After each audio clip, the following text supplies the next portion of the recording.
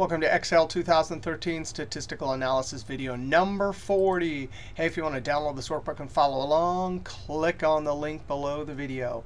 Hey, we're going to start on the sheet, create area chart, but let's go check out our end result. Here's our area chart for our normal bell-shaped distribution, and I want to put an X in, 64. Right now it's showing me the area or probability from the low end all the way to that 64, but I want to be able to change that to 84 and instantly have the chart update, including the probability on the chart. So let's come over here. Now we're going to have our inputs here, and we're going to build some tables, because in Excel you have to have your X values and your probabilities. You actually have to have all the data points to plot. Now these are the steps for the chart, even though we're going to do a bunch of formula stuff over here first. Hey, there's our mean, 74 points with a standard deviation of 10 on this test. And we want to calculate 64 and then be able to change that. Now the first thing is the X value. Now we noticed when we were talking about the characteristics of the normal distribution that both sides go to infinity, but that's not really true. That's just theoretical, because below 4 or 5 standard deviations, the probability is so small that it is highly unlikely. So I'm just going to take this and go down 4 standard deviations below, and then we'll make our X go all the way to 4 standard deviations above. And that'll be enough X's to plot. So I'm going to say equals 74 minus the standard deviation times 4. That gives me 34. Now I'd like to calculate my Z for this and then increment this down and stop when this gets to 4. So I'm going to say equals open parentheses a particular X minus the mean F4 close parentheses and divide by the standard deviation F4. Right now it gives me minus 4. Now I'm going to increment this equals one cell above, relative cell reference plus 1. Now I can copy this down. So minus 3.9. Now I'm going to take both of these formulas and the empty cell and just drag it down. Now I already pre-formatted this, but imagine you stopped here and you're like, uh-oh, 3.1 is not enough, so I'm going to just drag it down till there was 4. Now notice when we do this theoretical chart, right, 114, well, that point isn't even possible. But theoretically it is. I mean, maybe the teacher's given extra credit. Control up arrow. Now we want to calculate our probability. And guess what? We're going to use our NORM.DIST.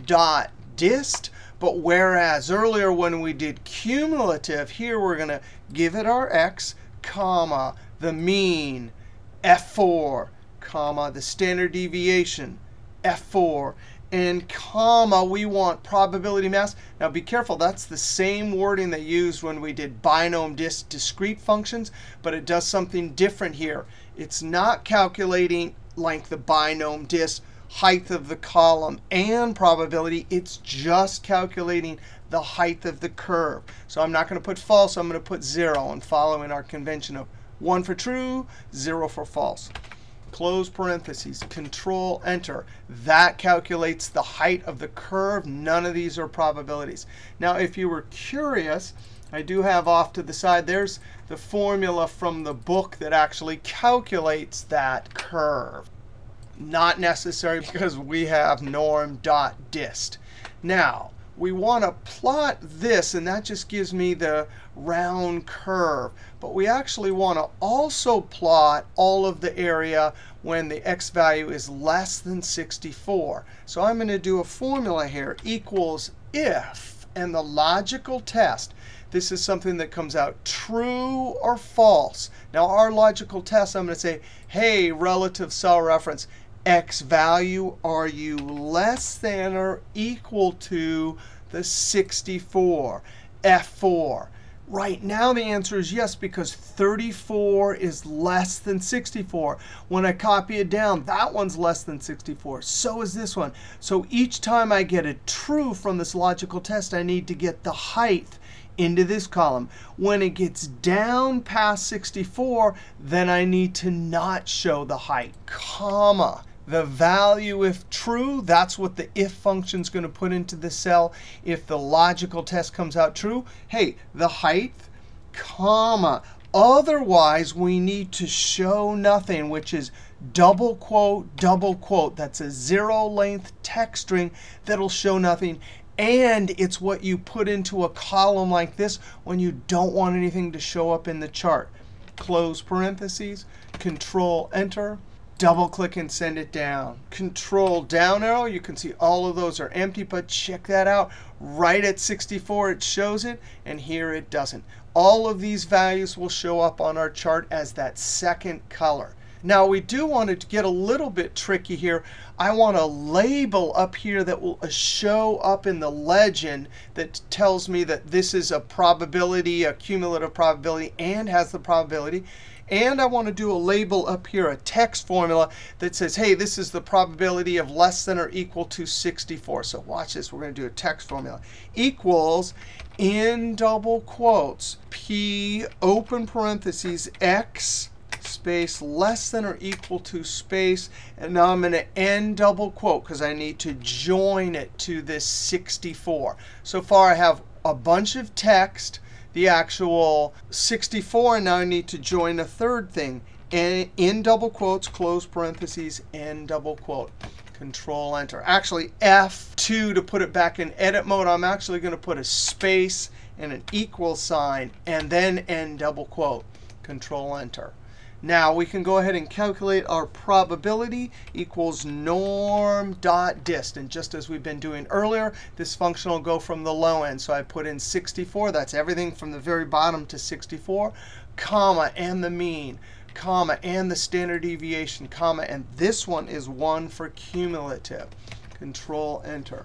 That's the probability. Now we come down here, and this is the label that will show up in the legend. You know, before I do this formula, I'm going to come over here and F2. And to make it easier, I'm going to add a space here. It won't hurt in this cell because it won't show up, but I need it when I'm going to make my formula over here. So now I'm going to go equals that one right there, and I'm going to join it to this. Now this messy number is going to show up down here, and I don't want it. Just for a second, I'm going to expand the column. I do not want all those decimals in my legend or in my formula. So I'm going to round this F2. I'm going to use the round function, R-O-U-N-D. Round, there's the number, but I'm going to come to the end and say comma 4 because I want to show 4 digits. Close parentheses, Control Enter. If I expand this just a little bit, that is beautiful. And watch this. This is all dynamic. 84, and instantly from the low end, all of my formulas flowing down to this one, which will be in our legend, are working. Now we can change this back to 64, and we can make our chart. Now step 1 is we highlight all of these heights. And notice I put a P of X here because that's going to show up in our legend represented by some area. So even though these are not probabilities, the legend, and as it appears on the chart, it'll be probability, same as over here. So I click on the top cell, Control Shift down arrow. And actually, I'm going to scroll up because I want the chart to appear up here. Insert. And we're going to use an area chart. This first one right here, and boom. Now immediately we have to go up to Design, select Data, and add a second series. So I'm going to click Add, scroll up here, and I can see I'm not able to get to where I want. So watch this. I'm going to click here and right arrow. That gives me D10. And then I'm going to highlight this and delete. And then click right below Z and right arrow, Control Shift down arrow, click OK.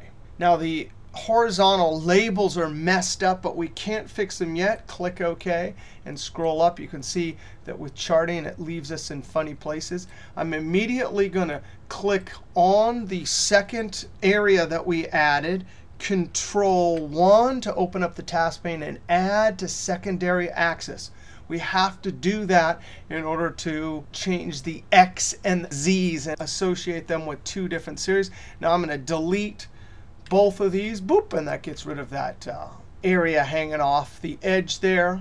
I don't need these horizontal grid lines. Delete. Right-click, select Data. And now, very carefully, I'm going to select the second axis we added and click the horizontal category and add the Z values. Control Shift down arrow, click OK. Now I'm going to click on the first column we added and edit these horizontal categories. Scroll up and get the X's, Control-Shift down arrow, click OK. And we can click back and forth and see we have our Z's and X's. Click OK. Scroll up. Now I'm going to move this to the side, click on the plus, and under axes, now we want to add secondary horizontal axis. And no way, it's up at the top. Now I'm going to select this and Control-1 to open up the task pane. Click to turn that off. And we immediately want to do a couple things. Come down here to Labels. I want to try to specify an interval. I'm going to try 10 tab. That's looking good. Label position, I want to say low. And instantly that's down at the bottom. It still has that X axis. And I want to come up here to tick marks because I want to turn these off up here. And I'm going to say major type none, minor type none. Close this. We may have to open it later. Now I need to add X and Z here, so I'm going to have to do something. Click on the edge and with my horizontal arrow drag in. And I want to add a text box here. Insert. Shapes. And I'm going to use this rectangle here. Click and drag. Right click. Edit text. X, enter, enter, Z. Control-A to select all of that text because it's white. Go up to the home ribbon and change it to black. And I'm going to click on the edge here. And this is a text box, so Control-1, and it will add up. I don't want any fill, and I don't want any border. I can see I'm not seeing my Z, so I'm going to click and drag up. Or click and drag down if I can. Now I can click to add a chart title. Equal sign, and I'm going to scroll up. I'll close this task pane. I think it is in Q1. Scroll over and enter. The font is too big. Home. 10. Enter. Still too big. 8. Enter. So I put an 8 up there. Click the plus. Let's add our legend. Axis titles. Click on the vertical one, and I'm simply going to type area equals probability and enter. Maybe I'll move this one in a little bit. I see the axis title. I'll fix that, but I want to say equals, and click on my X up here and enter. Let's move this off to the side. F2 space, so X equals test score, enter. Now I'm clicking on the inside here, and I see my little white box. I'm going to click and drag to drag this up. Click and drag this down.